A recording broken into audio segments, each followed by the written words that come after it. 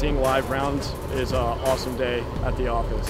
Chief, on site. We're observing rounds for Bravo Battery 137 Field Artillery for their table certifications. Take cover, call out incoming, last round impacts, get back up, finish shooting the mission, evaluate casualties. I'm a Lacey City Council member. I saw the invitation. It took me about 2 seconds to reply yes. It was great to watch. It was great to witness. They train like it's a real thing.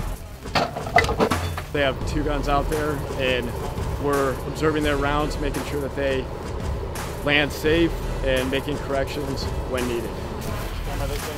If these electronics or everything failed, what do you do to go back down to the very basics to where you can still be effective fighting machine? I've actually had a howitzer go down digital because the power system in and of itself died out. So I had to go to my site and my colony, that known as fire. So it'd still be a double verification. Absolutely. We live in a world where bad things can happen. So, don't take it for granted and don't be upset about the noise. They do it so we can enjoy our freedoms and our way of life. I know that at times it's a little inconvenient and annoying to hear the loud booms around your neighborhoods and such, but you got to remind yourself it is the sound of freedom, it is the sound of protecting our country from those who want to do us harm.